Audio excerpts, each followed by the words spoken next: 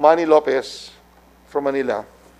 Thank you very much, Mr. Chairman, to my distinguished colleagues. Sa ating pong mga bisita po, magandang umaga po at mga kasamahan dun sa Zoom.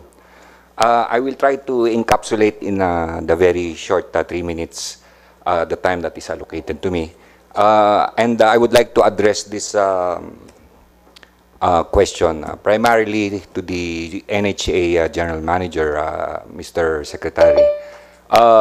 First of all, I am sure and I'm quite certain that you have received and are aware that there is a demolition order by the City of Manila dated September 1, Mr. Chairman, to the residents of 27 building occupants that houses around 1,700 dwelling units to a minimum of 5,000 families, Mr. Chair. Meron pong demolition order, and if I may briefly say, nung 2014, there was a letter of condemnation. So as early as that, kinondemn na po yung building na 27. This is NHA property, and there is a great risk that is posed by the dilemma that we are encountering right now, Mr. Chair. Roughly around 5,000 families or around 25,000 people. Yung 27 gusali na yan, that was built by NHA and most of it under the property of NHA is now has been condemned, and there is a demolition order.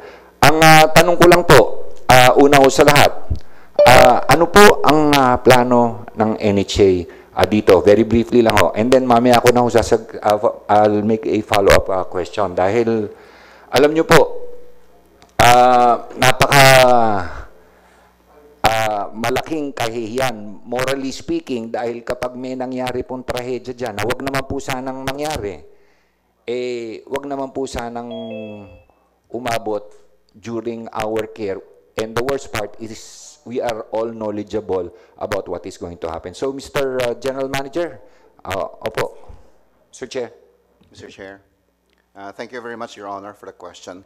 On the first question, I'd like to confirm that NHA has full knowledge that this is our property, and at the same time, we are also confirming that there has been a demolition order issued by the City Government of Manila as well as the Department of Public Works and Highways.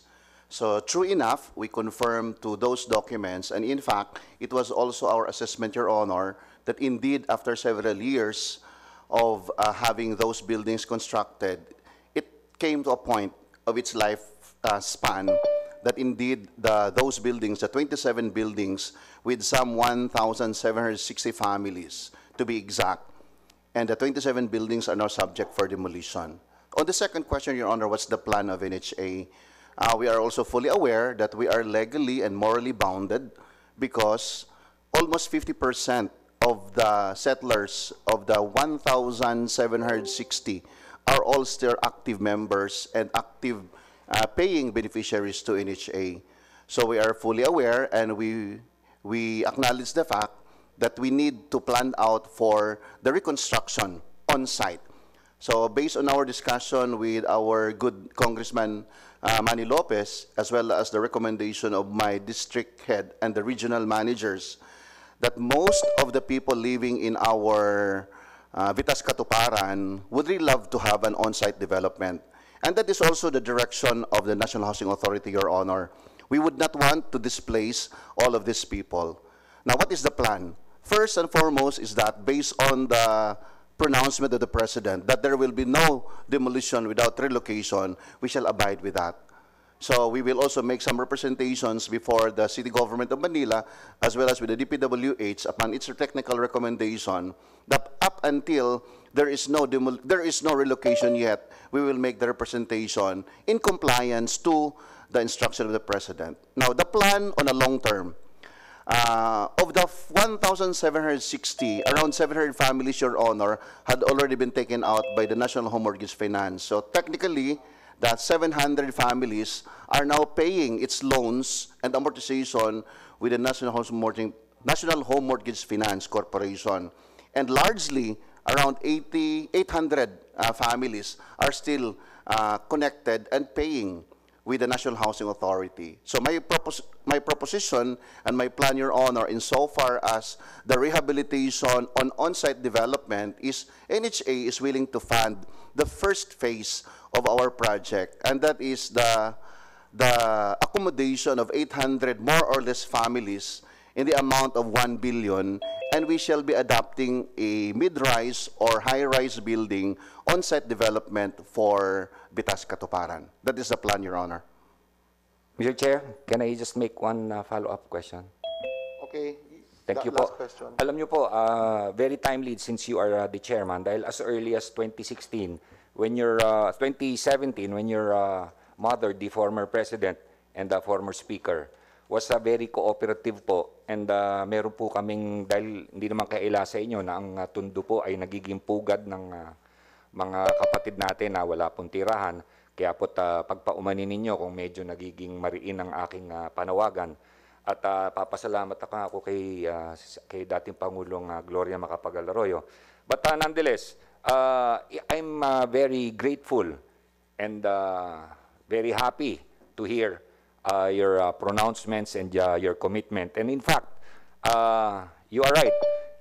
This will be the first in-city relocation in the metropolis, and another first kind of project that you are humble enough not to disclose. Dahil during our initial discussion, you have presented a very modern, high-rise, 19-story building that I will furnish the committee. Ito pong mga drawing na ito na sana po naman magiging sustainable at world-class po ito. At sila po ang magpapatakbo, yung mga maninirahan. So I just want to let this committee to know that yun po, the threat is imminent, and I think the urgency is of utmost importance. And through this committee, sana po, and we got this commitment, mapatupad po sa lalong madaling panahon, Mr. Secretary. That's all, Mr. Chairman, and thank you for the opportunity and reply, sirs. Thank you, Congressman Lopez. Next to ask questions is the Honorable Arlene Rosas through Zoom. Arlene Rosas. Thank you, Mr. Chair. Mr. Chair, naririnig po ba ako? Opo, narinig po, loud and clear. Please continue. Medyo mahina po kasi yung reception dito, yung tunog ninyo dito, Mr. Chair. Pakisabi na lang po sa resource person na lakasan yung boses. Okay, narinig po kayo dito, loud and clear po. Mr. Chair, first na tanong po, kasi ang NHA ay nag-receive ng 632.601 million this year. 29.16% down from its budget for 2020. Ibig sabihin, nabawasan pa po. Does Secretary Del Rosario think that we can reach the housing target in 2021 with such a meager amount, Mr. Chair? Mr. Chairman, Your Honors, actually, over the years, the housing agencies are receiving a budget which is alarmingly getting lower every year. But nevertheless, we strategize, the department is strategizing, even with the lowering of the budget. We are trying our best to keep up with our PDP target every year. We are supposed to accomplish 1.4 million housing units for the informal settled families from 2017 to 2022 for a period of 5 years. And so far, we are averaging about 200,000 housing units every year, Your Honors. Of course, the housing department largely depends on the budget allocation, but by using our financial component of the National Shelter Program, by utilizing the resources of the Pag-ibig Fund, the Social Housing Finance Corporation, and of course the National Home Mortgage Finance Corporation, we are somewhat hitting close to our target of about 87 to 90%, Your Honors. Mr. Chair, lumalabas po dito sa budget ng DHSUD na mas prioridad ng gobyerno yung pagpapatayo ng malalaking infrastruktura kaysa sa pabahay para sa maralita, Mr. Chair. Kasi ang laki nga ng budget natin sa infra, pero apparently, itong DHSUD o yung housing na may backlog na housing backlog for families na 4.5 million. At may target na 131,000 housing units. Pero yun nga, apparently, meron tayong nilagay na malaking infra, pero hindi para yun sa mga maralita natin na nangangailangan ng pabahay, Mr. Chair. Now, going on to my next question, kaugnay po ito sa Joint Resolution number 2, Mr. Chair. Mr. Chair, yung status ng implementasyon ng resolution na ito, particular po sa mga idle homes, no, sa buong bansa, meron po bang mga na-distribute na, na-awardan na, at meron po bang datos ang DHSUD dito, Mr. Chair? Mr. Chairman, I request that the General Manager of NHA be recognized. Okay, the General Manager of Housing is recognized to answer that question. Thank you, Your Honor. Thank you, Mr. Chair. Please just go direct to the point. Okay? Huwag na masyadong palabok, ha? There are already housing units awarded already, Your Honor, insofar as the old APPNP is concerned, and that is pursuant to resolution number 2.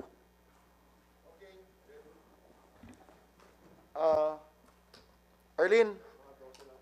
Yes, Mr. Chair, Next question. tinatanong ko po kasi certificate of award, particular sa Pandi, no? Sa Pandi, sa occupied housing units sa Pandi, Bulacan. Familiar po dito ang NHA. Isang taon na po ang nakalipas, yung proseso po na nabigyan ng certificate of award at entry pass, apparently, hindi pa nakakapagbigay. Sa totoo lang, Mr. Chair, ang haba na ng inabot natin dito mula sa 2017 na joint resolution na pinaghirapan natin na maipasa. Tapos ngayon, yung report para dito sa mga housing units, kung nabigyan na sila or ano na ang nangyari, wala po tayong direkta pang nababalitaan sa NHA. Except for isang beses po na nakapunta tayo doon na namimigay sila na hindi rin naman ipinaalam sa atin, namimigay sila ng certificate of award kasama ang batalyon o isang military unit, kasama po ang mayor, kaya napag-alaman lang po natin sa mga residente, kaya tayo nakarating, nalaman natin na nagbibigay daw sila ng certificate of award. But ngayon po, kaya po natin tinatanong ito, gusto po nating pabilisin yung proseso dahil ang tagal na nito. Gaano pa ba yung kailangan natin, ano pa ba ang kailangan nating gawin para ma-fast track nito, Mr. Chair? Paano po maia-award, no, sa mga tao yung occupied housing units dun sa Pandi, Bulacan? Okay, please answer. Ma'am Arlene, that's your time has elapsed. Mr. Chair, Yes. pa-follow up na lang po ako sa katuparan yung kanina na demolition, threat of demolition sa Tondo after this. Okay, but that will be your last question, okay? Mr. NHA, Chair. please answer. O, After NHA, we'll Sir. give you one more question and then wrap na up. yun. Kasi ang issue po doon, demolition amidst the pandemic time. Napakahirap po. Kahit po yung sinasabi nila na 800 na pamilya na maapektuhan noon, napakahirap para sa mga pamilya yon. Lumapit po ang mga tao doon. In fact, hawak ko po yung demolition order na nakalagay na ibinigay sa kanila July 22, 2020. Ngayon po, nakalagay dito, kailangan mag-comply sila kasi at least may inform sila 5 days before the start of the actual demolition. Tapos, yung kung sino yung magde-demolish, tapos within 30 days daw ang start of demolition work. Bakit po tayo nagde-demolish sa panahon ng pandemya, Mr. Chair? Please answer. I think she posted 2 questions. Can you answer both questions, please? Thank you, Your Honor. There are already 300 families in Pandi that got the award from NHA. And there is only one condition, Your Honor, that we ask of them, to sign a loan documents, because the Pandi housing and all the APPNP housing is a recoverable project. Therefore, everyone should pay. The only reason why we haven't awarded further, Your Honor, because our beneficiaries would not also execute and sign a loan documents. If they will sign, we will award, Your Honor. Thank you very much. And to her question about the demolition, can you answer that more specifically? We will make the representation, Your Honor, before the City Government of Manila, because the demolition order was issued by the City Government of Manila, and as well as recommended technically by the Department of Public Works and Highways. Okay, thank you very much. Thank you very much, Mr. Chair, pwede ba mag-ano tayo ng moratorium for demolition dito? They sa already answered. katuparan? They will make representations to the City of Manila because that's where the order came from, and they will take it up. Next to interpolate is the Mr. Chair, enlist me for the Congressman second Strike round, Revilla. please. Thank you. Thank you, Lynn.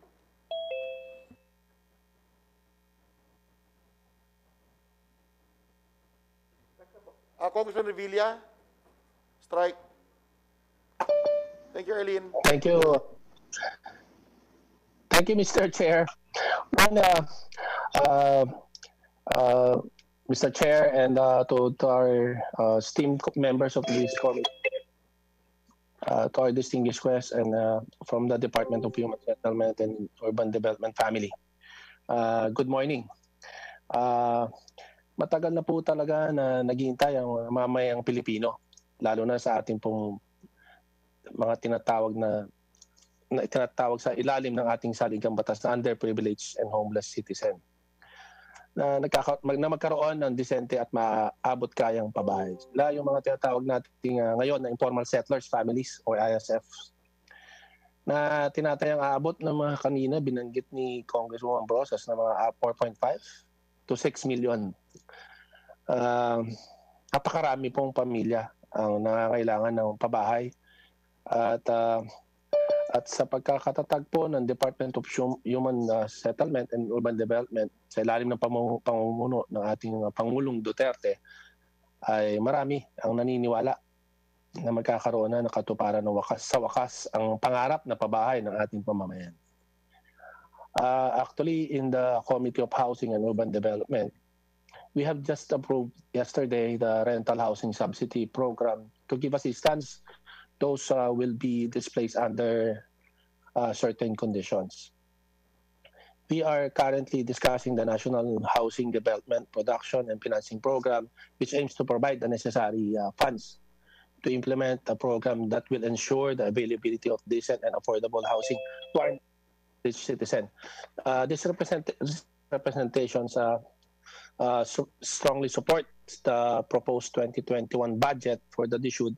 At maring ko rin pong hinihiling sa ating pong mga kasamang nandito na kung maaari po ay matagdagan po ang budget nito.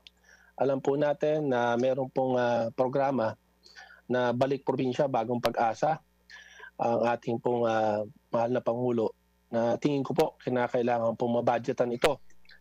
Dahil ito po yung makakatulong sa ating mga kababayan na nandiyan na po, na bumalik na sa kanilang pong mga probinsya na wala pa rin pong permanenteng tirahan.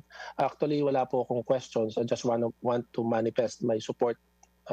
Kung pwede po, ay nirequest ko sa ating membro ng committee ito na madagdagan po at masuportahan po natin ang budget ng ng Department of Human Settlement and Urban Development 2021 budget.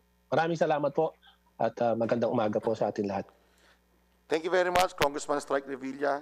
Next to propound questions is the Honorable Franz Castro. Congressman Franz Castro from Zoom. Congressman Franz Castro will be asking questions through Zoom. Can you hear us, Congressman Franz Castro?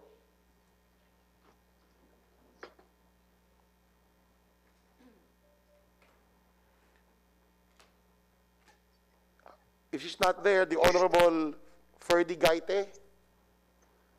Honorable Gaite? Is Honorable Gaite, can you hear us?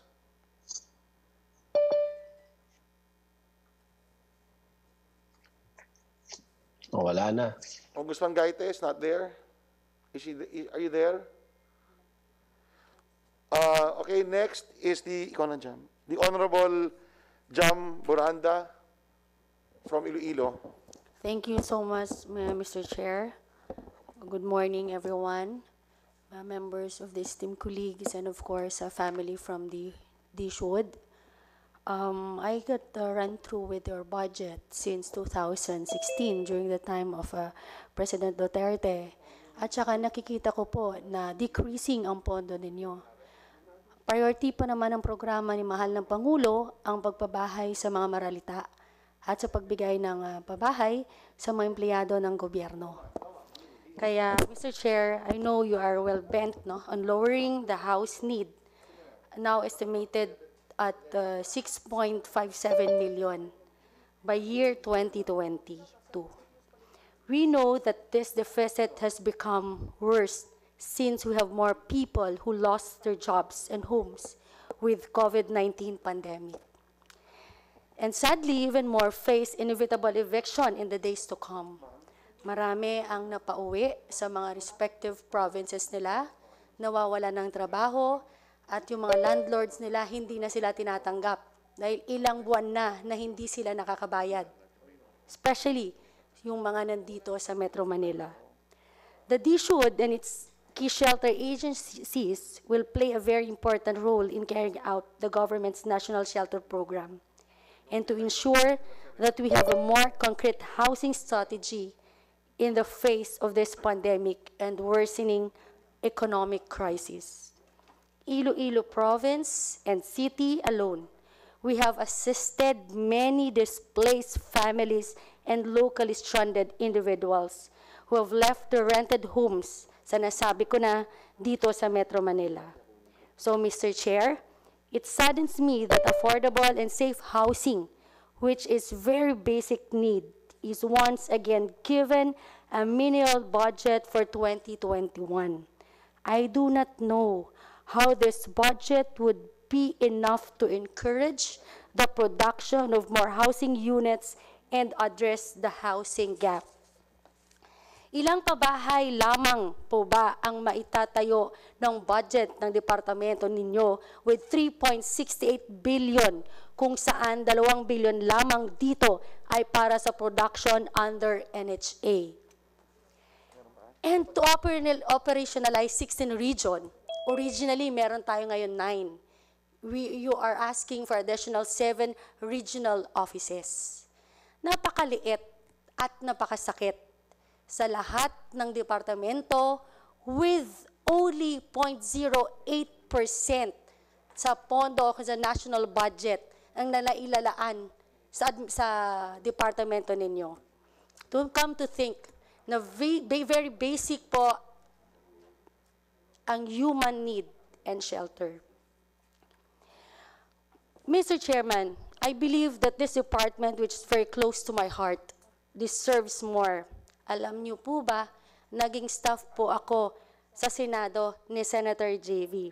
Ipinaglaban po ni Senator JV kasama si Congressman Albi Benitez ng Lower House na ipasa ang batas sa pagbuo ng ating Department of Human Settlements and Urban Development. I have seen how much reform has been made under the leadership of Secretary Del Rosario and GM Escalada. Laki po ng ipinagbago ng ating housing department mula nang mailantad ang lahat ng kabulukan sa pagpapatayo ng mga pabahay ng nakalipas na administrasyon. One only has to compare the old structure with the new structures built from AFP-PNP housing program under President Duterte's administration to know the capacity of this department to uplift the lives and dignity of Filipino people. Talaga naman po napakaganda at disente ng mga ginawa nilang pabahay. And this is why we know that we can count on the leadership of Secretary De Rosario and GM Escalada to manage a budget that will deliver at least double than their accomplishment last year, 194,469 average units per year, and 777,879 units from July 2016 to June 2020. Kung sana ang production all over the country is at 1 million units per year of socialized, low-cost, and economic housing, napakaganda sana pag ganon, Mr. Chair.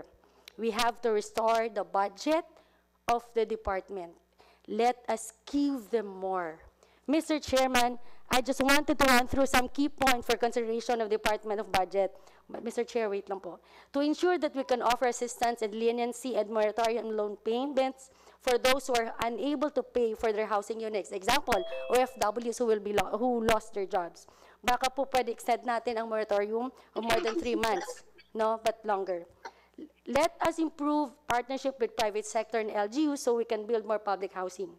Identify more properties that can be used for public housing. Balik Probinsya, Balik Pag-asa program should be encouraged as if it would be beneficial for all if we can increase the budget for this. Let us set up an effective mechanism for applications and identification of beneficiaries dahil napakarami po ang nagtatanong sa amin kung paano sila makakapasok sa programang ito. Lastly, offer more housing programs and opportunities for middle-income earners and working class, especially for essential employees in government service like sinasabi natin, AFP, PNP, BFP, teacher, and of course for all our OFWs. Kasi sila na lang ang naguhulog, no? Sila na lang ang maghulog pero limited naman affordable yung housing project sa kanila. So with this, Mr. Chair, alam ko, tapos na po yung panahon ko. Salamat, Mr. Chair. I also hope that the budget for housing would be equitable as well, not only be for the benefit of informal settler families in Metro Manila, but also for those in Visayas, in Mindanao. Thank you so much, Mr. Chair. Thank you very much, Congresswoman Miranda. Next to interpolate is Congresswoman Sherry Antan. Congresswoman Sherry Antan. Congresswoman Sherry Antan. Congressman Abdullah Dimaporo. Congressman Abdullah Dimaporo.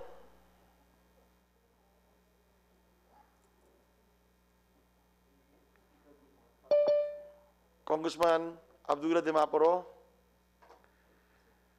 Congressman Kiko Benitez. Congressman Kiko Benitez.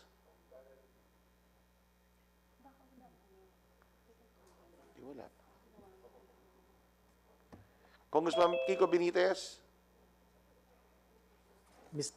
Chair, Congressman Abdullah Dimaporo is online. Okay, Congressman Abdullah Dimaporo. You are recognized.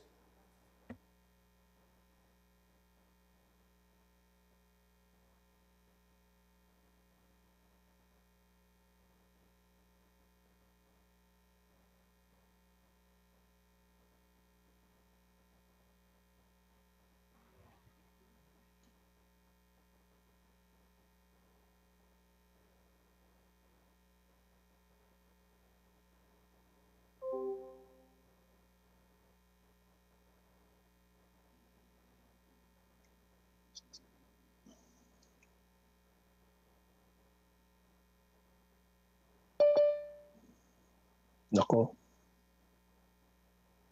Ito na naman Mr. ang Chairman. problema. Mr. Chairman. We can hear each other. We can, persons in the room.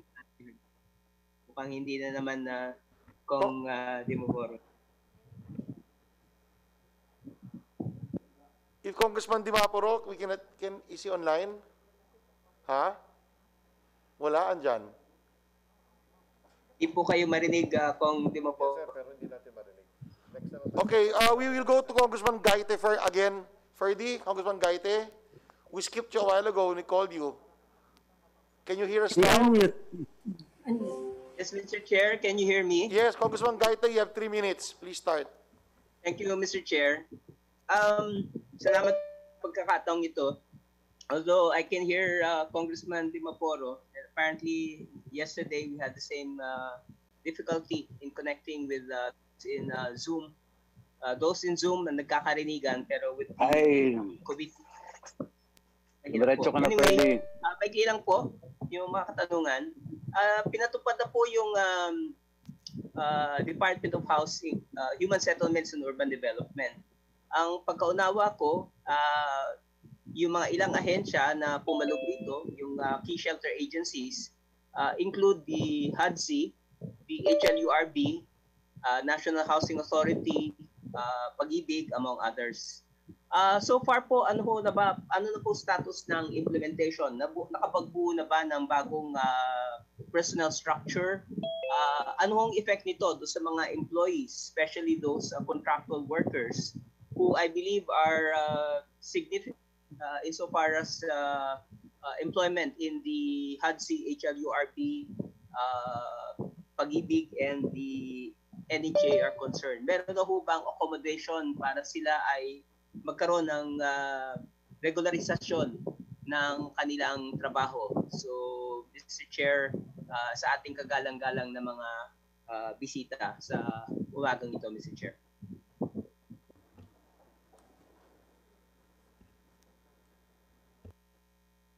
Mr. Yes, Chairman. please answer. Okay. Actually, Your Honors, we have already placed the existing personnel to our present structure, and we have established the vacancies. We are now recruiting applicants and getting their applications, and hopefully we'll be able to fill up about 700 positions in 2-3 years' time. But we have started the process already of recruitment, and we have received about 9,000 applications already as of this month, Your Honors. Thank you. Congressman Gaite? Salamat po, Mr. Chair. Ang isang inaalala ng ating mga kawani diyan noon pa man ay yung problema ng pagtatayo ng bagong departamento na maari bunga ng reorganisasyon ay magdudulot na naman ng dislokasyon or worse, tanggalan. Kaya na-raise ko po itong concern na to dahil alam naman natin yung serbisyong pabahay napakahalaga, isa sa mga batayang social services na dapat ang gobyerno ay nangunguna. Nevertheless, ang isa ko pang katanungan, may hakbang na po ba ginagawa ang ating iba't ibang ahensya na nasa ilalim ng departamento tulad ng GOCCs na NHA, Pag-ibig, na dahil ang kategorya nila ay Government-Owned and Controlled Corporation, hindi sila nasama dito sa Salary Standardization Law 5 or SSL 5 as they have raised since 2010. Walang wage adjustment sila because they are exempted being a government-owned and controlled corporation. The agency tasked to provide the Compensation Position Classification System or CPCS is the GCG or Governance Commission for GOCCs. What steps have the department had the secretary, Mr. Chair, ano naman mahakbang na ginawa para yung suliranin ng walang adjustment ng sweldo ng ating libu-libong mga kawani na bahagi ng departamento bilang attached agencies para to make representation with the GCG to address this decade-long problem, Mr. Chair. Okay, thank you. That will be your last question because we are past the 3 minutes already. Please answer. Mr. Chairman, may I you, ask Mr. the Chair. General Manager of NHA and the CEO of Pag-ibig to answer that specific Okay, question? okay. So for the benefit of Congressman Gaites, so his questions will be answered properly. We are recognizing the attached agencies. Thank you, Your Honor. In behalf of NHA, Your Honor. Please make your answers concise. Okay, so at least our colleagues through Zoom will be clearly notified of your In answers. behalf of NHA, Your Honor, there are no dislocation on the part of NHA. We have hired and promoted several of our rank and files and senior officers to a higher position first. Second is we are now entering into our second phase of the reorganization and the rationalization. So we assure this committee, Your Honor, that there is no dislocation and there is no displacement of contract of service and job orders. Thank you. Mr. Chair, if I may. Thank you very much. Mr. Thank Chair, you. Yes, please. Yung tanong po na ano na buong hakbang ginawa ng ating mga pinuno ng ating mga ahensya regarding naman dun sa implementation ng compensation position classification system na bunga nga ng kategorya ng mga naturang ahensya na GOCC na hindi sila kasama doon sa salary, kamakailang pagpapatupad ng salary standardization law, which ito na yung 5th amendment o SSL 5 which we call it. Ano bang ginagawang hakbang ng ating mga ahensya, Mr. Chair, para itong dekada na hindi this is not only for NHA, this is not only for Pag-ibig, but include other GOCCs as well. But as heads of agencies, anong steps po ba ginagawa ng ating mga pinuno para i-address itong suliranin na ito, Mr. Chair? Your Honor. Yeah. One major step that NHA has done so far, Your Honor, is the only way is to comply with the requirements of GCG, and that is pursuant to the position reclassification and ranking of position, Your Honor. So we cannot enjoy what has been provided for under national government agencies because by character and by charter, we are a corporation. So we will religiously comply the requirements so that we shall qualify to be small, medium, and large corporation. Thank you, Your Honor. Thank you very much. Thank you, Congressman Gaite. Thank you, Mr. Chair. Thank you. Panghuli lang, as I Yung understand, Pag-ibig pala, sagot yung Pag-ibig. bilang isang korporasyon, Mr. Chair, hanggang 2025 na lamang ang charter ng NHA. Ano rin yung mga hakbang na ginagawa para ma-extend, kung kailangan ma-extend ang life ng Congressman NHA. Gaite, you've exceeded your time by another 2 minutes. Please make that your last question, Sorry, sir. Mr. Chair. Ito mahina yung... Yes, but the others are Narinig. following the 3-minute rule. Please make that your last question.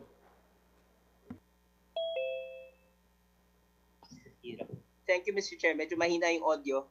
Anyway, yun lang po yung final question sana. Salamat po. Sagutin niyo na lang po yung yung query ni Congressman Gaite. I am already done 100% for the draft bill for our charter, Your Honor. Thank you. Anyway, in case Congressman Gaite has further questions, he can always call you up.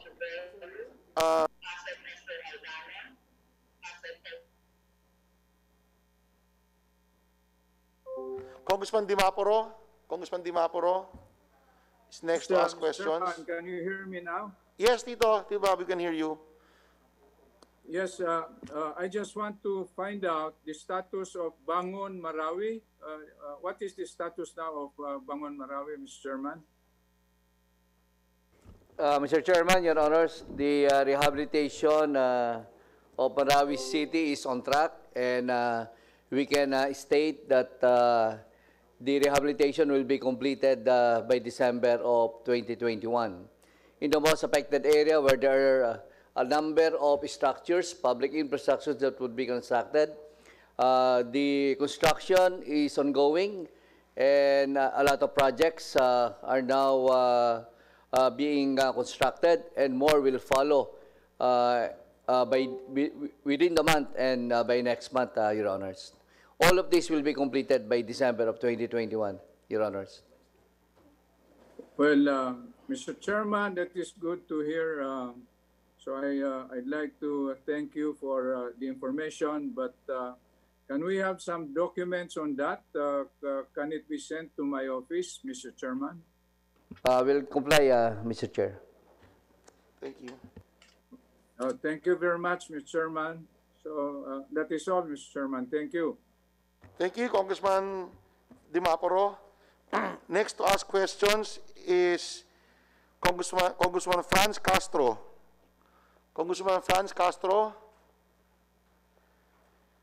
Congressman Franz Castro. Congresswoman Sherry Antan. Congresswoman Sherry Antan. Chair. Good morning po. Mr. Chair, I just would like to ask NHA regarding the update of the relocation sites for Daram, Zumaraga, and Talalora, and the area of Marabot. These are areas under the rehabilitation, under yung sa Yolanda pa na time. I would like to ask about the update. Please answer. Your Honor, I have only one information with respect to Marabot. We are now terminating the project Marabot and hopefully to enter into a negotiated contract so that the project will start. The other projects, Your Honor, I will verify that on the records and we will submit to the committee and to the Honorable Congresswoman. Mr. Chair, gusto ko lang magtanong, sa tagal-tagal ho ng, kasi before pa, when I was in the province as governor, nagrereklamo na ho talaga kami about sa contractor at saka yung construction mismo dun sa municipality of Marabot. But then, wala ho talagang dinidefend pa ng NHA dun sa regional manager yung situation nung Marabot. Pero bakit ngayon lang ho na iti-terminate siya na sobrang tagal? I mean, way back 2013 or let's say 2014, ngayon lang na 2020 natin magagawa yung pag-terminate. Bakit po nagkaganon ho ang situation natin? Sorry, Your Honor. We would have wanted really to give time to the contractor to recover. But at the end of the day, since they cannot recover, we finally terminated the project. Okay, so is this parang ibig sabihin po nito na same area po natin ilalagay yung project ng relocation still in barangay, in that specific barangay? Kasi ho, yung barangay na yan, siya yung pinaka remote area among, kasi lahat ng 25 barangays, yung 24 po nasa Carline. So hindi ko ho maintindihan kung bakit lahat ng relocation ilalagay dun kung saan yung interior pa siya na barangay. So ang pamasahe at saka yung logistics ng mga tao mas mahihirapan po. So is there a chance that we can consider other areas na nasa labas na or nasa Carline na po? Please answer. We will coordinate, Your Honor, with the local government unit so that upon the choice and preference of the mayor, we will comply. All right. Okay, but make sure make sure you coordinate with the congressman also, okay? Not just with the LGU. That's correct, Your Honor. Okay, Mr. Chair, I would like to request sana sa NHA kung pwedeng makipag-coordinate sila sa amin kasi I believe we already have the province purchase lot area intended for the relocation as relocation site pero hindi lang tinanggap at that time ng NHA. Kasi ibabalik ko lang ho, dati nagsabi si NHA right after ng Yolanda na whoever ang makakaunang makaprovide ng lote, automatically, yun yung maunang mabibigyan ng housing. But when, as governor, talagang bumili agad kami ng lupa at 50 pesos per square meter doon. Nung dinala ko na ho yung document sa NHA, hindi man lang sinilip o tiningnan yung dokumento. But then, nagulat pa sila, telling, well, they told me at that time that paano ho nakabili yung province ng 50 pesos per square. Dapat daw ang presyo nasa 200. Answer. Thank you, Your Honor. Insofar as the site selection in the past are concerned. Yes, Sherry, can you hear us? You being cut. Mr. Can you Chair. hear us? I think your internet is unstable. Mr. Anyway, Chair. continue with the answer. Insofar as the site selection of Marabot, Your Honor, is concerned, I confirm that that was an error on the part of the previous management of NHA, Your Honor. That is why, right now, we will be coordinating with the LGU. In fact, we have already coordinated with them, and they are open to implement the project in coordination with NHA. So Congresswoman Tan, they admit it is a shortcoming of the previous head of the agency. But right now, they will try to rectify that mistake by coordinating more efficiently with the LGU and, of course, with the office of the Congresswoman. Any more questions, Congresswoman Yes, Sherry please, Tan? Mr. Chair. Yes, please, Mr. Chair. I would like to ask NHA to have a close coordination with my district office also. And second ho, ito yung last ko po na request. I believe Secretary Del Rosario, General Del Rosario is our co-ords in Region 8 as far as EO70 is concerned. So, meron ho kami, nag-meeting ho kami ng LCAC in the province, and we identified a certain area in Pinabacdao dun sa kung ilalagyan ho ng proposed namin na Peace and Prosperity House Village for the rebel returnees. Kasi ngayon ho, ang province nag-allocate on top of what we give sa national dun sa mga rebel returnees, nag-allocate din ho ang probinsya ng around 100,000 as support doon sa mga nagbalik loob. Pero ang request ho namin, pag nagbigay ho kami noon, mas maigi po sana kung mailagay natin sila sa safer area na monitor din ho ng military kahit papano. At saka meron ho tayong facility na paglalagyan sa kanila. Kasi recently, this first quarter of this year, meron hong meron ho kaming mga surrendery na missing. Hindi na ho namin sila mahanap. Well, allegedly, parang pinatay ho sila. So, nahihirapan ho kami magkumbinse kung ganito ho ang parang paulit-ulit na mangyayari. So, we would like to request sana kasi si DAR tumulong na rin sa amin sa pagbigay ng lupa. They will allocate certain, I think, if I'm not mistaken, more than 100 hectares na lupa na kung saan gagawing parang subdivision ng mga rebel returnees. And at the same time, dun sa area na rin na yon, dun na rin yung magbibigay sila ng CLOA para dun sa titles na po pwedeng pagtaniman ng mga tao. Ang amin lang sana, ang hihingi namin sa NHA is to allocate around 185 housing units and site development for the beneficiaries of this proposed Peace and Prosperity Housing Village in Pinabacdao, Samar. This is halfway po from Leyte and Catbalogan City. So malaking tulong ho to, not only for my province, but the entire island of Samar kung meron ho tayong mga rebel returnees na po pwede nating i-lodge doon sa area yon. I would like to ask please wrap up, Congresswoman. Please wrap up. Paki-wrap up lang, please wrap up. Yes, Mr. Chair. I would like to ask sana for the commitment of NHA regarding this. NHA, please respond. Yes, Your Honor, we commit. Okay, Congresswoman Sherry Tan, they commit. Okay. Thank you very much, Thank Congresswoman you, Mr. Tan. Chair. Yes. Thank you, Mr. Chair. Okay. I will just wait for NHA Yes. for the Anyway, proper coordination. just coordinate with their office directly. They have pledged that they will get in touch with your office, or they will wait for your staff to get in touch with them. Thank you very much, Congresswoman Sherry Tan. Next is Congressman Kiko Benitez. Good morning, Mr. Chair. Can you hear me in the hall? Yes, yes, you can. Thank you.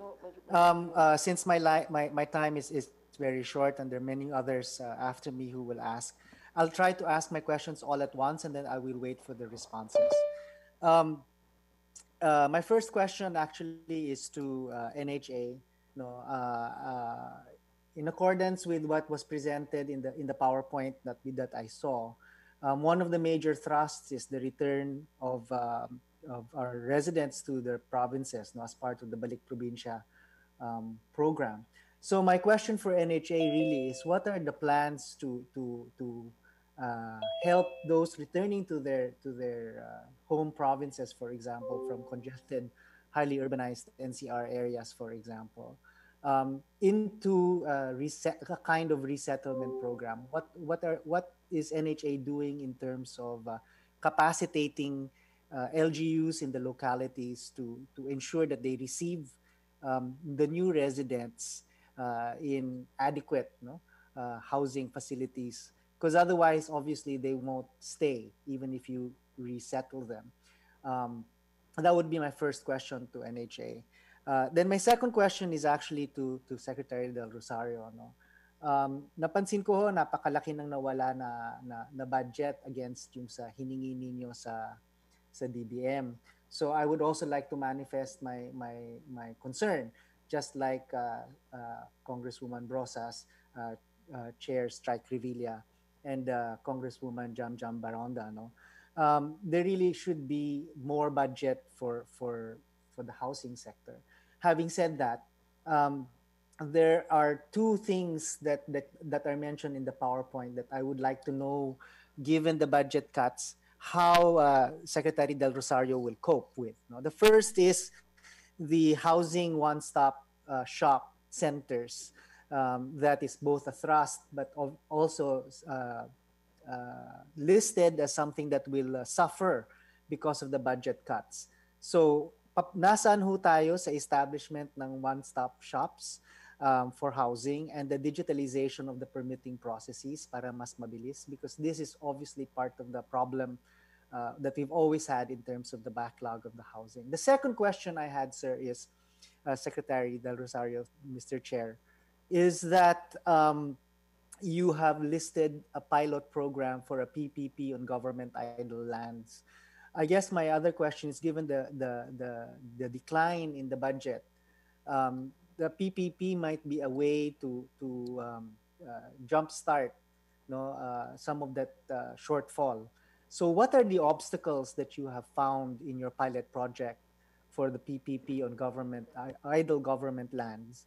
And what might legislation or even in the GAA be written in to ensure that given the next year's implementation of these types of projects to help us with our backlog, that Congress can help and provide? Yun lang, Mr. Chair. DSHUD, Two please questions, answer. one to NHA and one question to NHA and two questions to DSHUD and Secretary Del Rosario. Thank you. Madam Chair.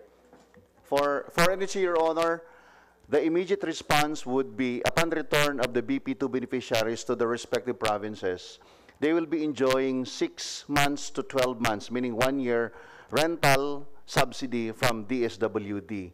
That's the first. That's the immediate. The second is, right after the expiration of 12 months, NHA will package the RAP LGU amounting to 25 million or 50 million for our housing intervention. And the third is a long-term intervention to really package the housing program for the beneficiaries of Balik Probinsya Bagong Pag-asa. Thank you, Your Honor. On the other question of the Honorable Congressman, Mr. Chair, I would like to state that with regards to the housing one-stop shop, this is highly dependent on databasing. And we need computers and systems in order to make this run, to make the one-stop shop effective and efficient. Since we do not have a capital outlay, this really is an issue on the part of our department to implement the housing one-stop shop. On the PPP to jumpstart our housing project, this is a very good initiative that we can do so that we can really jumpstart the project. But this is highly dependent on the proposed bill. I think that's part of the question, the proposed bill now pending in Congress, and that's the National Housing Production Development Act. This bill will allocate a fixed amount every year for 20 years for the housing sector. If this will be approved, then we can be certain that the budget allocated to the housing department will be enough or adequate enough to fulfill our mandate in the 20-year period and bridge the housing need or housing gap in our country, Your Honors. Follow-up question, Madam Chair, if I may. Last question. Last question. Sorry. Yes, last question. So, am I clear, sir, Secretary Del Rosario, that the only obstacle for PPP that you find at the moment is a budget question? There are no other legal hurdles that you would like to highlight for intervention? Actually, Mr. Chair, if we will strictly follow the CLUP and the LSP, the local charter plans of all LGUs nationwide, we can identify idle government lots, whether owned by national government and the local government, and undertake PPP projects in those locations or sites. So the key here now is the updating of the comprehensive land use plan and eventually the local charter plan of all LGUs nationwide. If we have that data and we have the budget to implement housing development in all those areas who need housing, we can effect it and do the housing development because we have the budget and we have the structures, so to speak, Your Honors. That's it. Thank you very much. Thank you, Mr. Chair. Thank you very much. Just to once again finally just repeat my manifestation that the one-stop shop is part of the mandate of the department. It's in the law that created them, and it will help not only socialized housing for our urban poor, but will also help housing sector in general to be a really quick way to be part of the build multiplier effect for our economic recovery. So kung meron ho sana tayong paraan, Mr. Chair, to increase the budget of the Department of Human Settlements and Urban Development, I would like to manifest my support very strongly. Thank you, Mr. Chair. Thank you very much, Congressman Kiko Benitez. Next to interpolate is Congresswoman Euphemia Colyamat. Congresswoman Euphemia Colyamat. Kafemia. Congresswoman Colyamat. How about Congressman Carlos Sarate? Congressman Carlos Sarate? Mr. Chair, can you hear me? Yes, Congressman Sarate. Please proceed, sir. Thank you, Mr. Chair. Magandang tanghali po sa ating pamilya ng DHSUD. Siguro ang unang katanungan ko lang, Mr. Chair, no? Mahigit 3 taon na ata. At nagkaroon na lang ng bagong departamento. Wala pang katiyakan ang nangyayari doon sa Marawi, no? After it was raised to the ground. So ano ho ang plano ng kagawaran dito at ano po ang timeline nila for this, Mr. Chair, for the recovery of Marawi? Please answer. Mr. Chair, we are saying that the Marawi rehabilitation will be completed by December of 2021. The different public infrastructures are now ongoing in the most affected area and even outside the ground zero of Marawi City. So again, I would like to state that it will be completed by December of 2021, Your Honors. When we say by Mr. Chair, by December of 2021, ibig ba sabihin nito makakabalik na ang ating mga displaced na mga kababayan na mga Maranao sa kanilang mga nasira na mga residensya at makapamumuhay na sila eventually ng normal, Mr. Chair? Mr. Chair, actually as early as July of last year, we have allowed the IDPs to return to their destroyed properties, provided they secure a building permit from the local government units. And once provided with a building permit, they can start the construction of their respective commercial as well as housing units. For those residents who do not have the capacity for the construction and restoration of their respective houses or buildings, there is a compensation bill pending in Congress, and hopefully it will be approved as soon as possible time, so that assistance, financial assistance, can be given to those affected families, Your Honors. Thank you, Mr. Chair. Thank you, Secretary.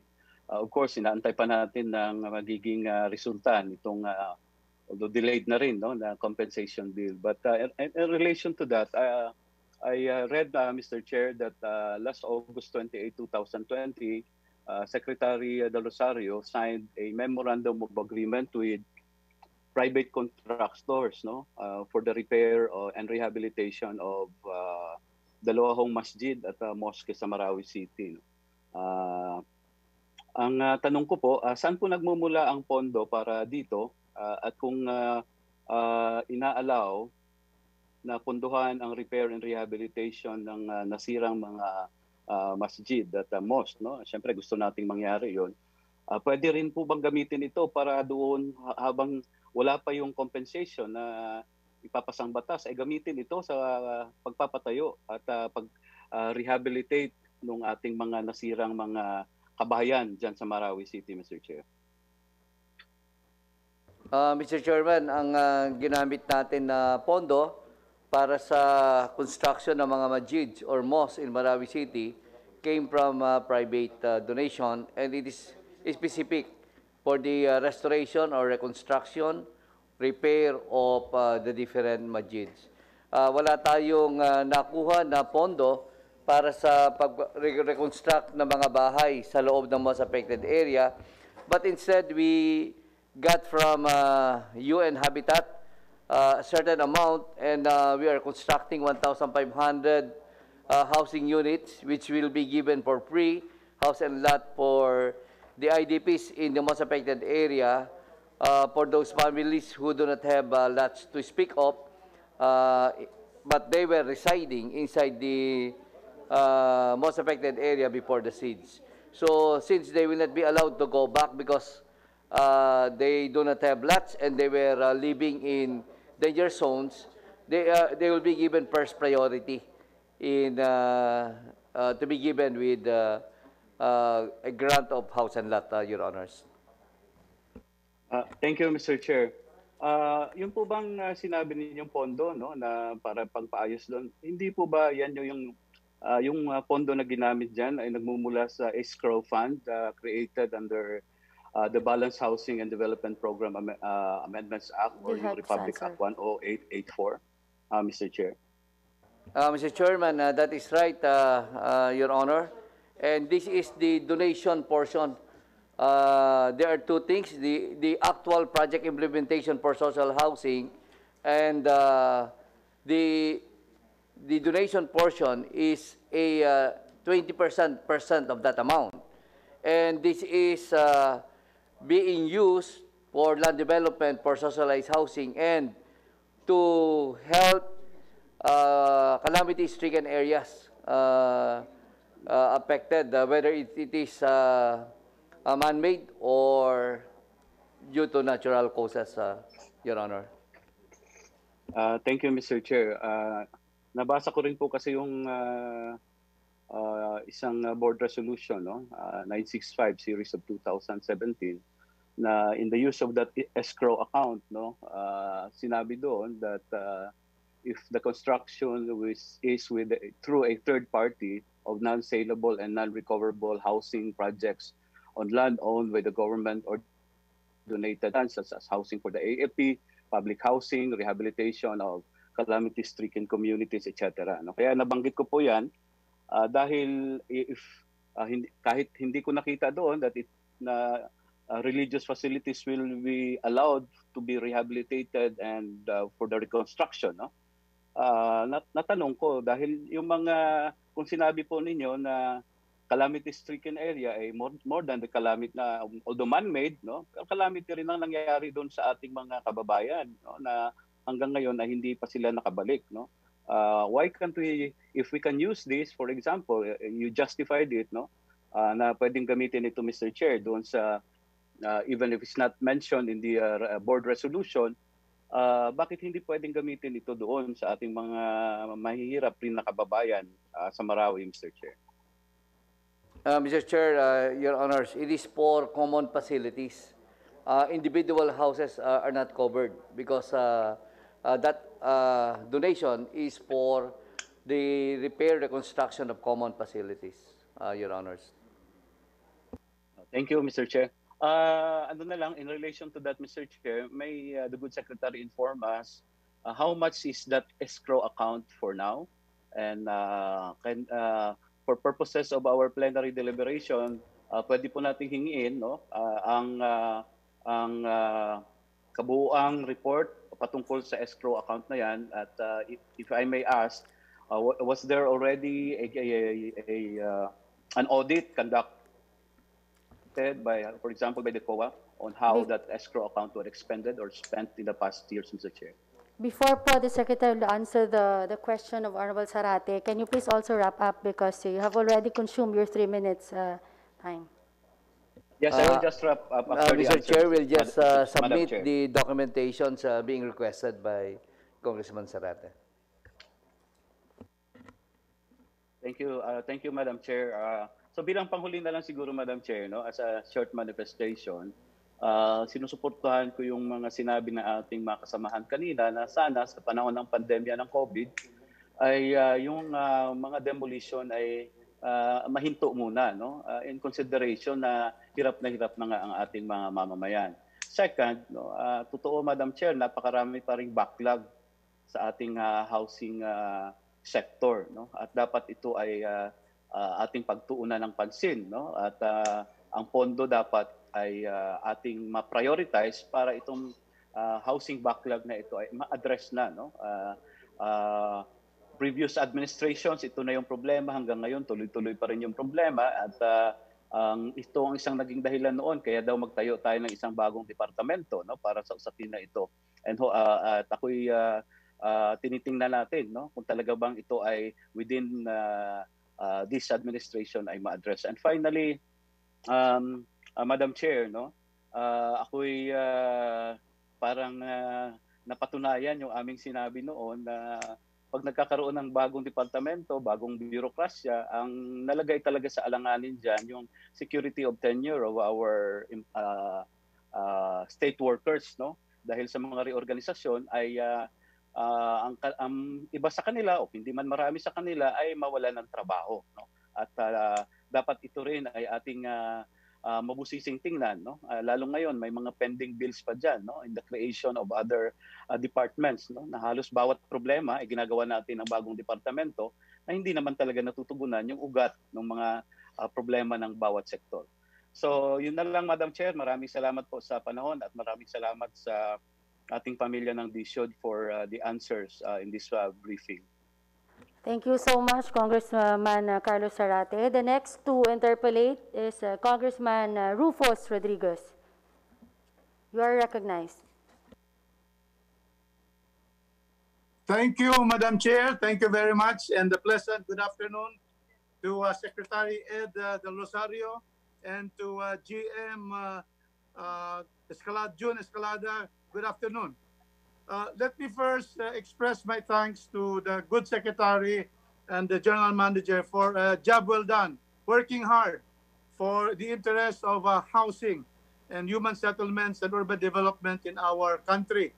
I have seen them work, and as representative of the second district Cagayan de Oro, I have seen their work for our people, and they are also complemented by a very good group of very veteran officials like Regional Director June Teves, a veteran Regional Director of the NHA, working hard for the best interests of Region 10 and Cagayan de Oro City.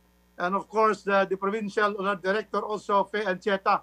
Now, I would like to ask now, because we are trying, every year, housing has always been left behind whenever we have the budget year in and year out, and that is really the sorry state of the budgeting system of our country. And every year I have to come out both in the committee and in the plenary for the increase and augmentation of the housing program of our country, and now with the Department of Housing, and now with the NHA.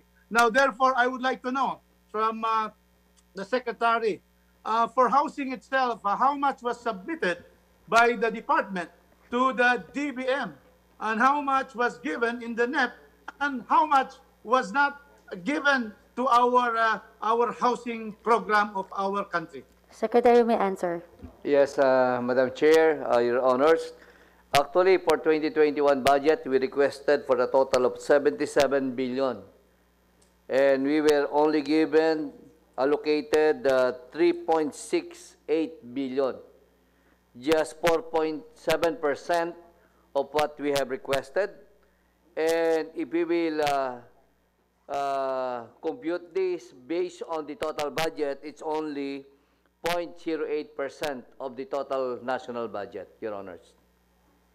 Madam Chair, what a disgusting response of our national government to the needs of our housing sector through the Department of Housing. Can you imagine that 77 billion is requested because that is really needed for our housing development so that we can give dignity as required by our Constitution to give each Filipino human dignity. Now, how can a Filipino have human dignity if he has no small piece of land and a shelter on his head?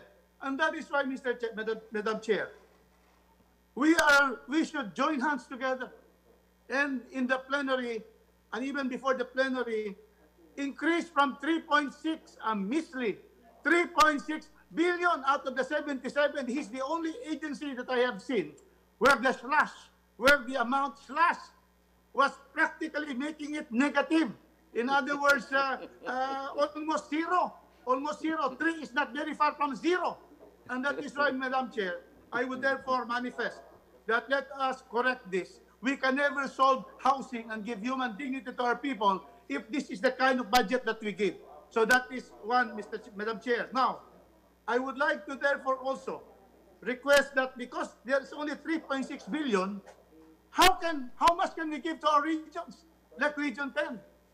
Then how much can we give to the City of Golden Friendship, Cagayan de Oro City? Practically very, very small. It cannot implement anything there. That is why I have the following request to the Secretary. As we fight for more budget, we would like to request basic needs of our people in Cagayan de Oro. One, we need to have a low-rise building in Cagayan de Oro, in my district. We have never had a low-rise or even a medium-rise. So we are only needing a 5-story low-rise building, which may cost 40 million, and it will give about 80 housing to 80 informal sector of our city. We have not have this kind of a budget. That is why Cagayan de Oro is lagging behind in providing housing for our informal sector. So that's one, a low-rise building. So I'm very glad that the good Secretary Ed is jotting this down, because when he writes it down, I am sure it will be implemented. Number two, we also like to request, we thank the NHA, 80 million was given to the resettlement in Balubal, and we are now finishing the cementing and paving of the resettlement project with Gawad Kalinga. But I would like to ask that we have another resettlement, because Cagayan de Oro, there are now many demolitions and there are still Sendong victims, and we need a resettlement program in Barangay Balubal in the amount of only 50 million, because we have some properties of the city government which we can use, and this will be to develop and give some units in this area, about 50 million. Third, Mr. Chairman, and to Secretary Ed, and to my good friend, may hapon kang June Escalada, ang my fellow Mindanao non. So we hope that, June, we are able to get more from the DBM, because alam mo, ang DBM is known as the Department of Budget Management. But to us Mindanao-nons, it is called DBM, Jutay Bahay ng Mindanao. Small in Tagalog. Representative Rodriguez, can you please wrap Yes, up? I'm going to finish, Madam Chair, because I don't want Jam Baranda to be able to tell me that I'm already over. But finally, so we have we have a number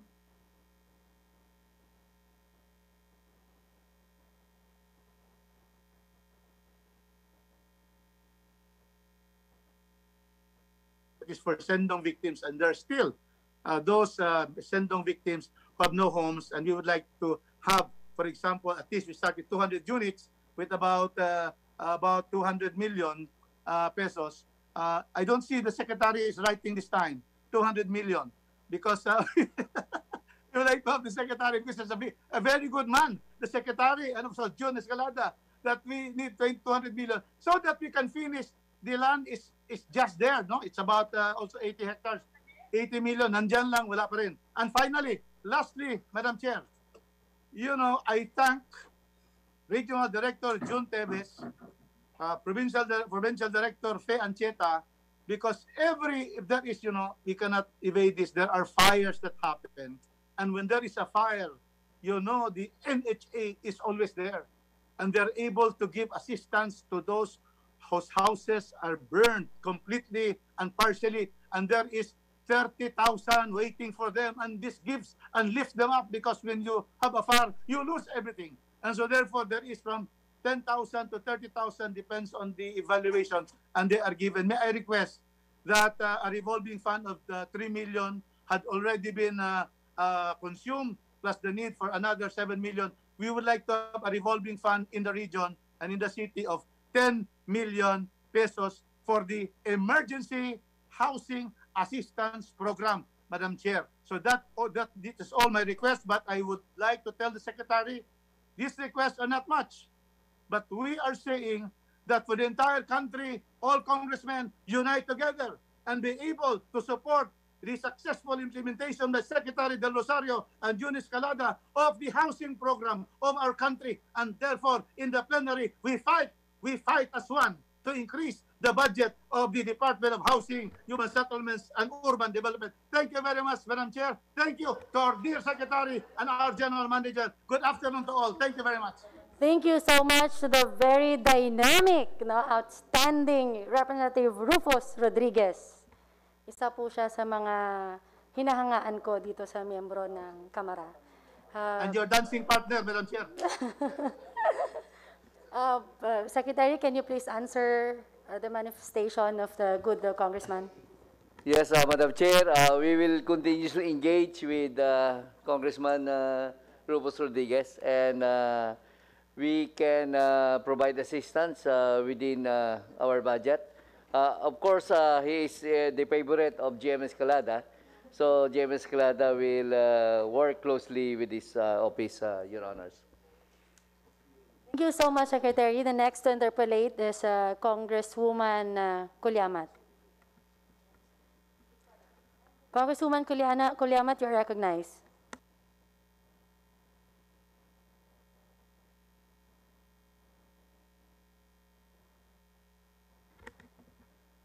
Last call, Congresswoman Kulyamat. Okay, I would like to call Representative Marcia Lusotan for his interpellation.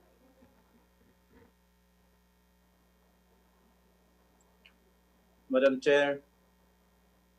Yes, you are recognized. Good noon.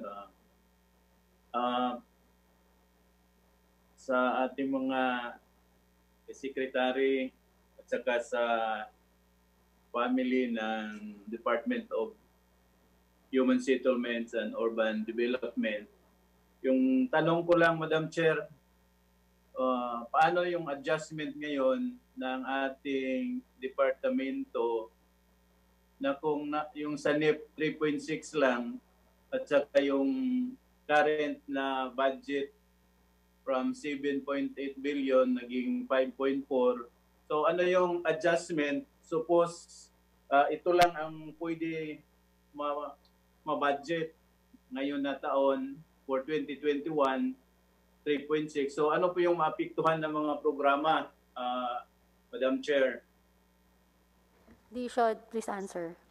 Mr. Chair, Madam Chair, Your Honors, actually because of the reduction, we have removed some PPAs in our proposed budget for 2021, Your Honors.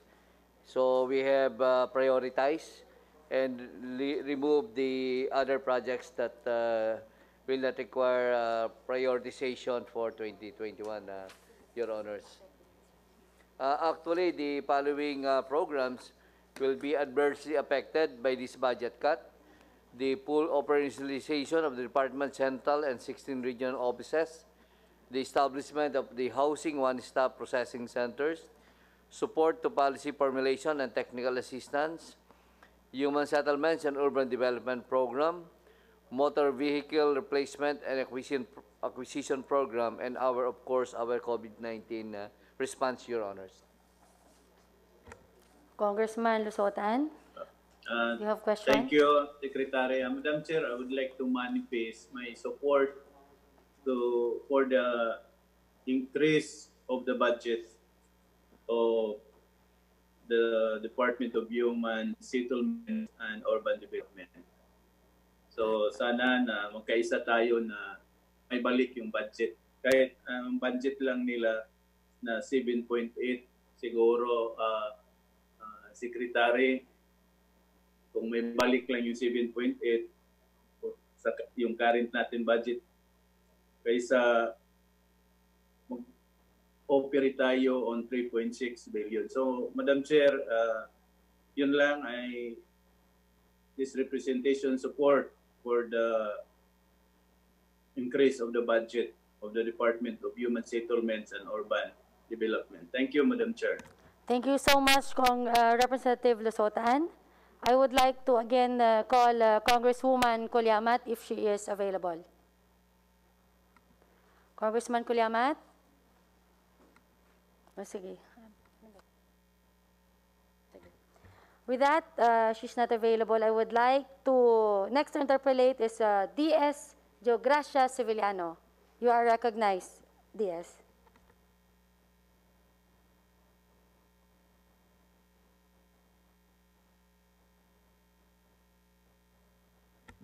DS Sevillano? I think he is not available. Let us proceed to the second round. Yes, since they are not available, or maybe, can you please check the net connection?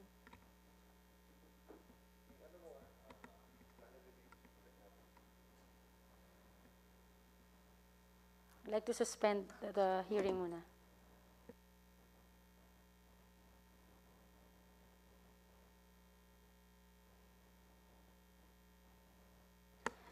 So we'll just proceed with our second round. Then in the last to interpolate, Congresswoman Arlene Brosas, you are recognized.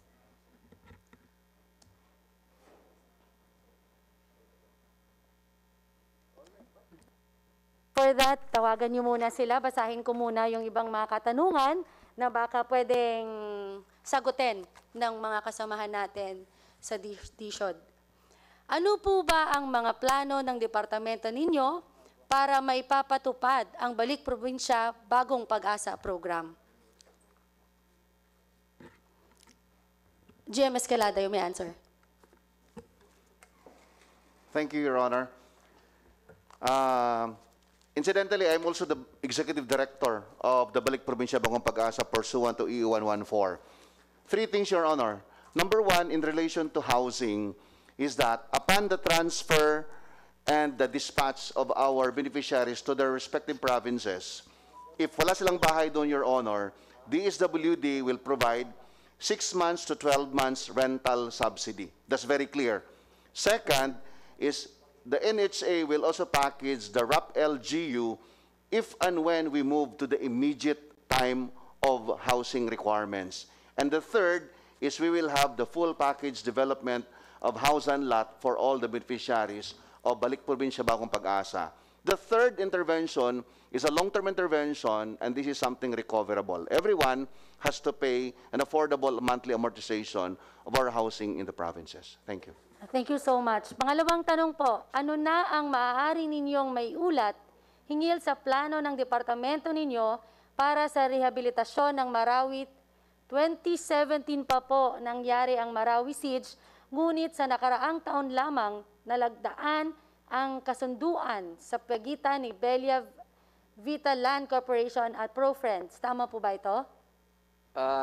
Madam Chair, ang nilagdaan po natin ay yung pag-reconstruct at repair lang ng mga majids. Yung construction ng mga public infrastructures, pati yung mga temporary and permanent settlements as early as 2017, nagsisimula na po yun, Your Honors. Thank you. Ang sunod, ano ang plano ng inyong ahensya sa mga susunod na taon? Hindi ba masyadong matagal ang 20 taon na programa para sa pabahay at urbanisadong kaunlaran, Housing and Urban Development Strategic Plan sa mga nangangailangan na ngayon? Paano makakasiguro na hindi papalitan ang plano kapag nagpalit ng administrasyon?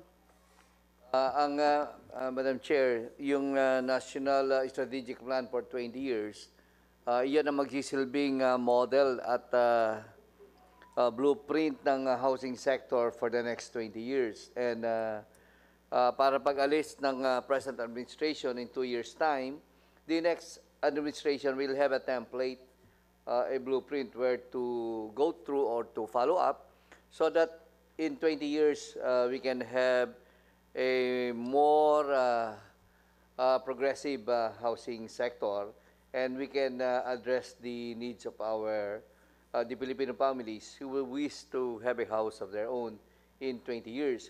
It is 20 years also because we could not get the budget in one lump sum.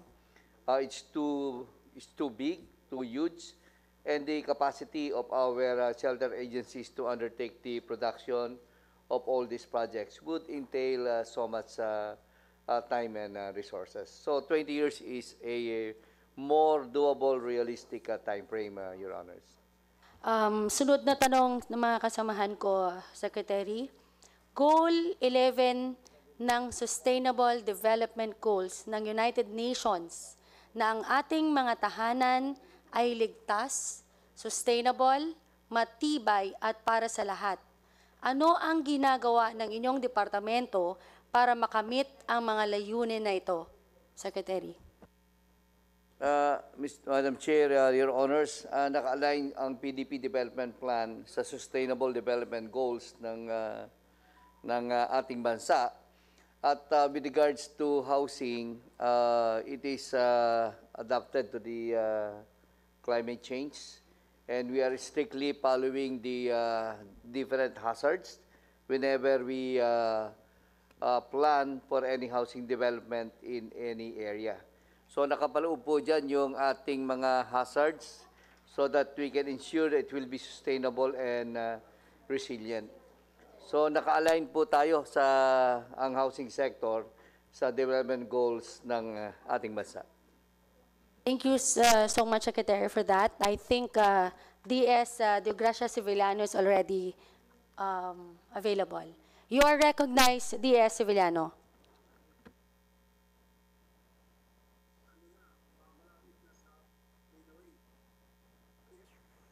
Thank you, Madam Chair. Since housing ang pinag-usapan, hindi man lang na pag-aaralan yung regarding yung paggamit ng kawayan sa housing para mas makamura tayo. Secretary, you may answer, or GM Escalada, you may answer. Thank you, Your Honor. Actually, we just accredited early this year one technology that is a replacement for bars and rebars. And this technology is using kawayan. So that will impact to the cost as well as to the efficiency of construction time because kawayan is available anytime and anywhere in the country today. But we are reserved, Your Honor, Mr. Chair, in deploying that right now because we need to have a marketing strategy and communication strategy within which people will be accepting the technology of kawayan because the replacement of bars and rebars as kawayan may be not culturally and socially acceptable to the many of our kababayans right now. Kasi pag makita lang kawayan as replacement of the bars and rebars, baka tingnan naman nila nga substandard yan kasi kawayan. But the truth of the matter is that we tested the compressive strength of kawayan. It is even harder than any other technology presented at the ITEC right now. So, Your Honor, Congressman, we have already studied that and we accredited one technology. We only need to market and educate our own people. Thank you, Your Honor. Thank you so much. DS Sevillano, may Chair. katanungan ka pa? Madam Chair. Yes, you may proceed. Yeah, but if the problem is marketing, since it's the government who's going to fund this, pwede bang pagtuunan natin ng pansin, i-push natin because it's the only way to minimize yung cost and the raw material, the materials available in every corner of the Philippines. And para makatulong din tayo sa mga may kawayan. Kasi marami tayong kawayan, but only we are not using it. So may suggest also that if you have a problem with technology, can we ask the DOST to study this raw material like the kawayan para matugunan natin yung mga ibang pangangailangan ng mga problema sa housing. GM Escalada, please answer. Thank you, Your Honor. Your Honor, actually, there's no problem with technology because DOST, DPWH, and all other 7 line agencies are members of the ITEC committee. We already accredited that as a very good technology. So we are just very careful right now in deploying it because for one, I have already tested that in one of our facilities in Naik, Cavite. And the technology of bamboo is already there as a model unit. So if and when that can be a very good success story, Your Honor, we are ready to deploy our technology using kawayan. Kasi Madam Chair, ang sa nakikita ko kasi ngayon, like the use of kawayan, ini-import pa natin eh. Marami tayong ini-import na pangangailangan na pwedeng gamitin sa housing. What I'm saying is, we can be self-sufficient. Ba't tayo nag-i-import? Supposed to be, dami nating kawayan. So, sa tingin ko, Madam Chair, dapat pagtuunan to ng pansin. Yung pagde-develop ng kawayan as a material for housing of the government. Kung ang isang magiging rason na naman nila dyan, mas mahal ang kawayan natin kaysa sa labas. But the thing is, if we believe in the program, we should subsidize. Parang bigyan natin ng domestic preference yung mga bibili natin. Para naman matulungan natin yung industriya, we can create employment para sa mga tao. Yan, sana Madam naman. Chair, we will explore that option or possibility. Thank you so much, Secretary. Madam Chair, since hindi ko masyadong marinig yung mga sagot, may request that yung minutes of what yung diniscuss natin about kawayan can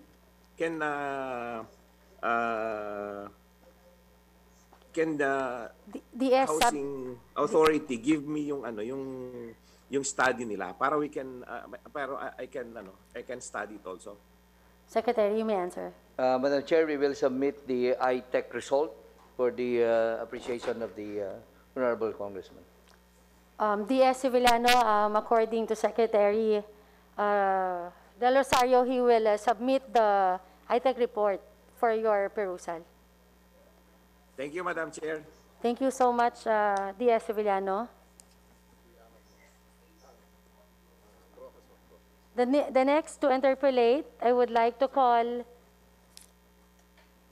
Representative Brosas for second round. Thank you, Madam Chair. Brosas. Thank you, Madam Chair. Madam Chair, balikan ko lang yung question ko kanina, kaugnay po doon sa Pandibulacan. Madam Chair, according to NHA Bulacan, it will take 2 months to process the certificate of award for the second batch of around 500 to 800 beneficiaries. Ngayon po, dahil 1 taon na yung lumipas, ang sinabi kanina, ilan po ba yung sinabi kanina na in-award na o na-i-process na nabigyan ng certificate of award at entry pass?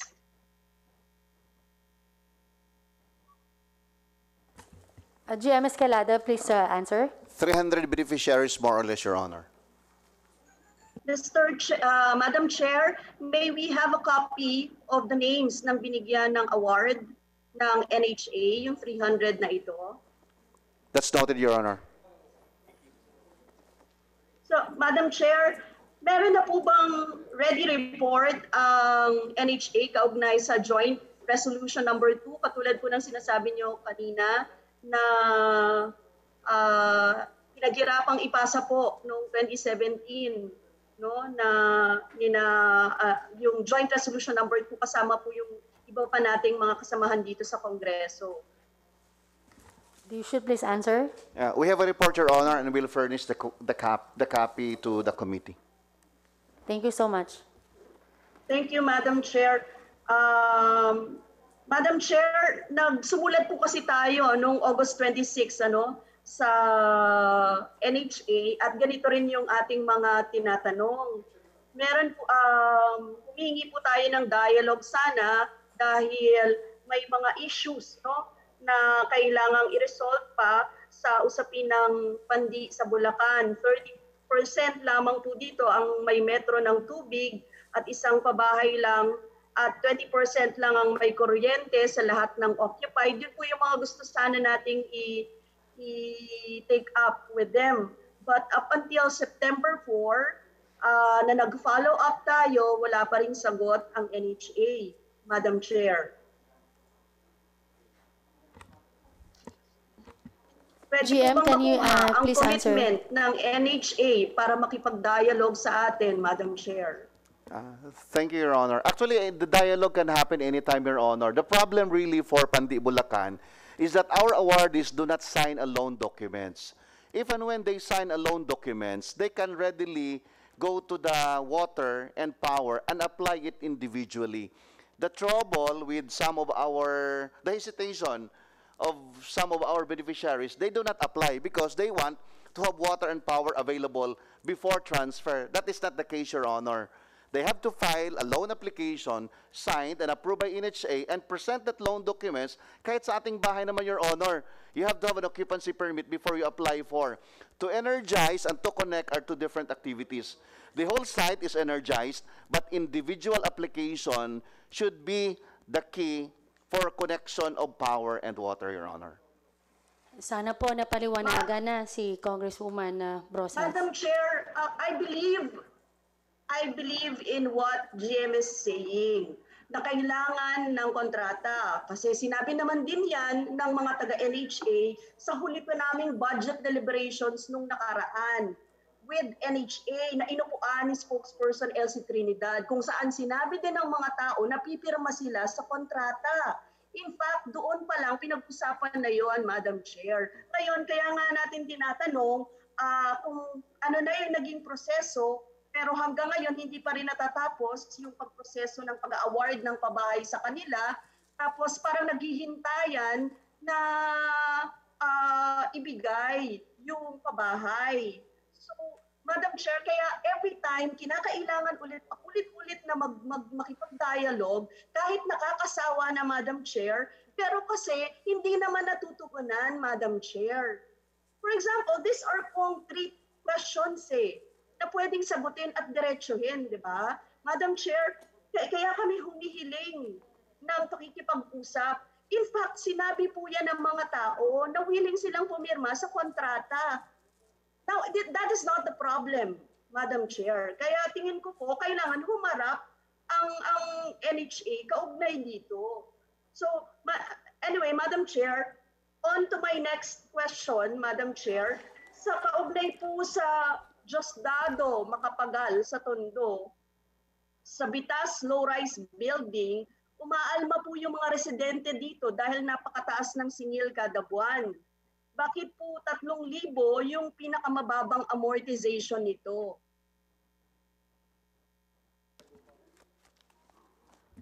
GM Escalada, can you please answer?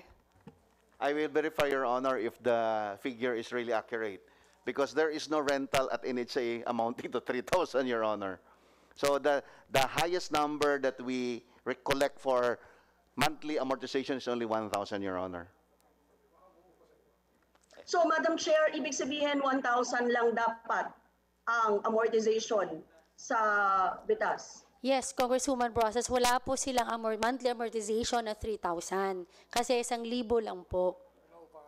So for the record, sinasabi niyo po yan. Okay, Madam Chair, sana po ay imbestigahan ito ng NHA dahil importante pong malaman natin ito kasi yun yung sinasabi ng mga tao doon sa Bitas, Tondo, na sinisingil sa kanila. Kaya Madam Chair. maganda pong narinig na for the record ay 1,000 lang dapat. No? Madam Chair, can Ang we pinaka-ang clarify ko lang, no, amortization. for Congresswoman Brosas lang. You are recognized, Ito babayad ng Senator 3,000, Martin. alam nyo ba yon na meron talagang nagpapaupa? Do you allow that? Does NHA allow people to rent out their awarded units? We don't allow, Your Honor. That's illegal, Your Honor. So what's the penalty for that? The policy that we have right there, Your Honor, is that upon recognition of NHA that it is leased out or sub-rented by other persons, we will cancel right away the original award, Your Honor, and re-award it to the actual occupant. You will award it to the actual occupant. Who is willing to pay 3,000 and the real owner does not pay even 1,000. Okay. Representative Brosas, klaro na po ba? May tanong pa? Can you please wrap up kasi you have already consumed your 3 minutes time. Yes, Madam Chair, may I request yung time ni, I believe sinabi po sa inyo ang time ni Congresswoman Kulyamat. If it's possible to get her 3 minutes also. Representative Brosas, yes po, for the first round, but second round na po tayo ngayon. No, I haven't. Actually, nung first round ko po, 3 minutes lang eh. Yes, oo. Sige po, pagbigyan na lang. Please, Thank you, Madam Chair. proceed, Madam Representative Brosas. Thank you, Madam Chair. Madam Chair, balikan ko lang po yung yung kaugnay sa, ito po yung kaugnay sa demolition sa Katuparan. Madam Chair, familiar po sa People's Plan yung NHA, di ba? Sa People's Plan ng mga taga doon sa Katuparan. Yes, That's correct, Your Honor. We are familiar, Your Honor. Madam Chair, ano po ang gusto ng mga tao sa Katuparan ayon sa kanilang People's Plan? Ano po ang request nila? The people of Katuparan would want to have an on-site high-rise resettlement, Your Honor, on the same site where the demolition will take place anytime. We already presented, Your Madam Honor, Chair? the plans. Yeah, thank you. Yes, Representative Brosas. Madam Chair, ano po yung naging tugon ng NHA kaugnay sa request na stage area, no? Habang tinatapos yung housing project na magkaroon ng staging area.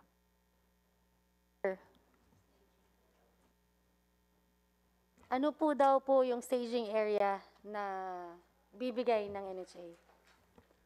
Right now, Your Honor, we haven't thought of any staging area, Your Honor. So the option available to our beneficiaries would be renting outside the site as soon as the demolition will take place. May cash assistance po bang ibibigay, Madam Chair? GM Escalada, please answer. There is none, Your Honor. So wala silang makukuha. Lahat yung mga madi-displace. Bishop, please answer. Thank you, Your Honor. In the meantime that we will be redeveloping the project, as well as construction, the high-rise on-site building, Your Honor, they will be given the award already as early as they are qualified. So each and every person will have its own place to rent out. And we cannot think of a source of fund to subsidize the rental, Your Honor, because it's around 100 million per year. In the next 3 years, at 300 million. That is even more than enough to fund the requirements of 3 or more buildings or 6 buildings, Your Honor. Madam Chair, ano po ba yung proyekto na nakatakdang ipatayo dito sa Katuparan? At ano po yung kumpanya na nakapasok dito sa proyektong ito? Bishop, please answer. There is no company yet, Your Honor, because as it was agreed upon by NHA as well as Congressman Manny Lopez, the People's Plan proposed for a high-rise building around 17-story more or less that will house the 1,760 families, Your Honor. We recommended for the demolition, and demolition order was issued by the City Government of Manila because of its ruinous as well as dangerous physical structure already right now. In the meantime,